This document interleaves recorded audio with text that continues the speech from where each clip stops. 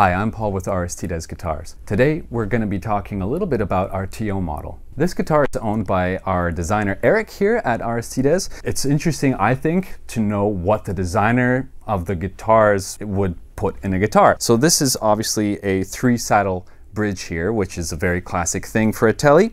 We have bare knuckle pickups pile drivers, which I believe are 7.4, Alnico 5 for the neck, and a 13.1 I think for the bridge, and that's also an Alnico 5, and they pair beautifully. We have ourselves neck, we have a middle position which is actually in parallel, because when I pull this out we're in series, and we have the bridge pickup here. 22 frets, you know, black rich light fretboard. It's a bit of a fatter neck than you might expect. It's not like our 060 or 060 S models or S models in the first place. It's its own thing, and I personally find it so enjoyable to play. It's super dynamic in terms of playing styles that are a lot more bluesy or jazzy, etc., etc. It's capable of the metal, but it's not necessarily what you would expect or want to hear from a guitar this pretty and meant for other kind of genres maybe. But I digress. Let's hear some more playing.